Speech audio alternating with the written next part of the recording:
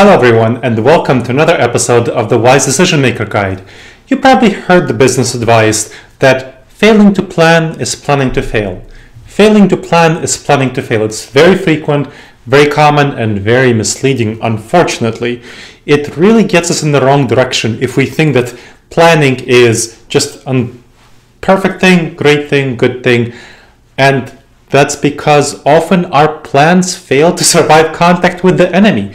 This is a serious issue. So when was the last time you saw a major project suffer from a cost overrun or maybe a major time delay? It happens much more frequently than you think. For example, there was a 2002 study of major construction projects.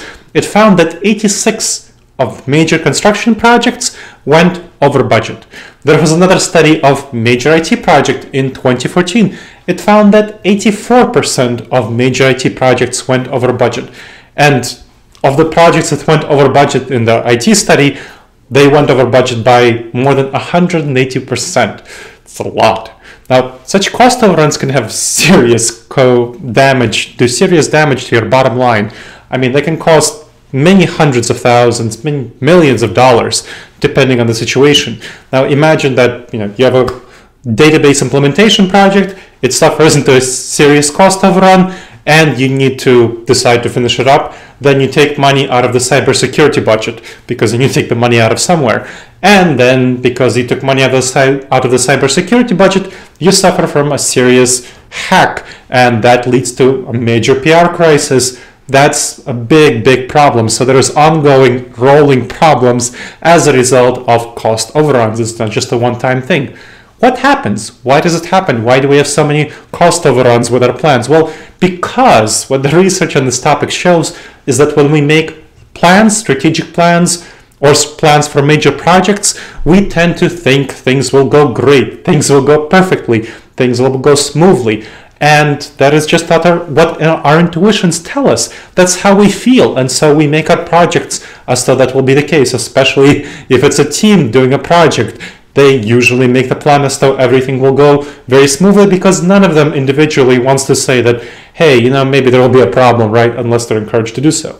So this is due to a typical dangerous judgment error, a cognitive bias from which we all suffer, called the planning fallacy, where we envision our plans will go according to plan, will go very smoothly.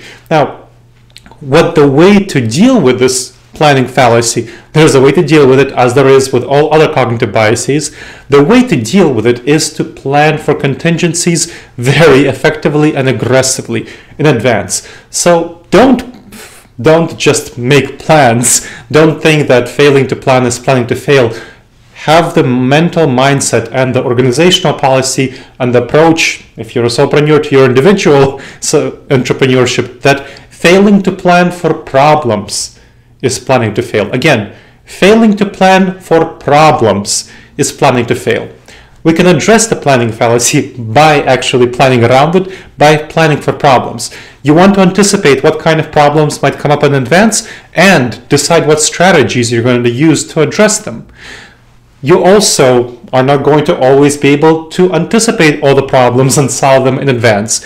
That means that you need to reserve quite a lot of resources of time, money, social capital, whatever relevant to the project, to address the planning fallacy, to address unanticipated threats, as well as take advantage of unanticipated opportunities, because you don't want to miss on those.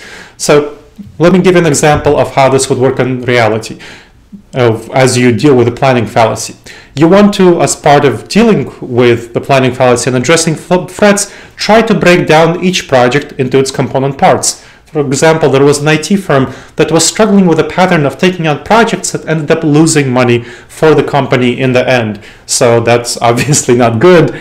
What we evaluated, I came into the company as a consultant, disaster avoidance experts did, and we looked at the specific components of the plan. We broke it down into its parts, we looked down at the specific components of the project, and we found that the biggest unanticipated money drain for the company came from permitting the client to make too many final changes in the last stages of the project. As a result, the IT firm changed their project process to not permit that in the future.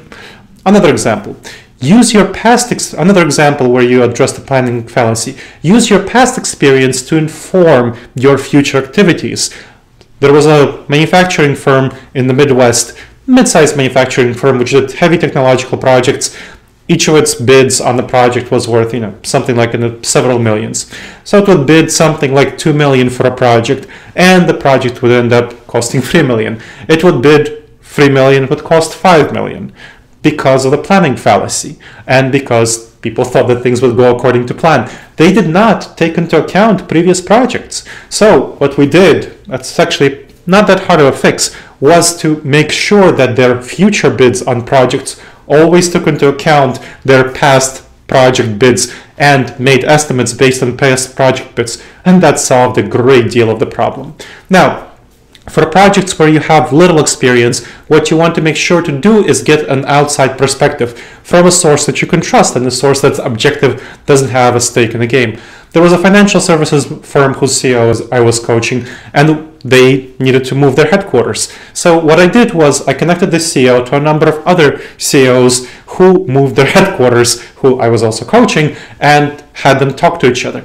Now, this helped the financial services CEO recognize a number of problems that she wouldn't have recognized if she wasn't connected to these CEOs. For example, there would be additional expenses to print new collateral materials.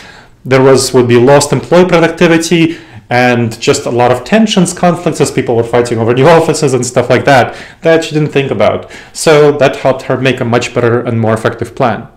So if there's one thing you take away from this episode of the Wise Decision Maker Guide, make sure that you address cost overruns, address the planning fallacy by remembering that failing to plan for problems is planning to fail. Again, failing to plan for problems is planning to fail. As always, this Wise Decision Maker show is based on a blog, on a longer article. It has a lot of citations, a lot more information. So check it out. It's linked in the show notes. And as a variety of other relevant blogs. What do you think about this episode? Let me know in the show notes. Happy to hear from you. Click like if you like this episode and make sure to share it with others so other people can make more effective plans. Make sure to subscribe and follow the Wise Decision Maker show, and also check out the Wise Decision Maker show on social media. Follow it there. You can learn much more from my book, Never Go With Your Gut, How Pioneering Leaders Make the Best Decisions and Avoid Business Disasters. And of course, you can get the free resource of the Wise Decision Maker course, 8-module course, video-based course, which has a lot more information on these topics. And it's, of course, linked in the notes. I hope to see you on the next episode of the Wise Decision Maker show. Until then, the wisest decisions to you, my friends.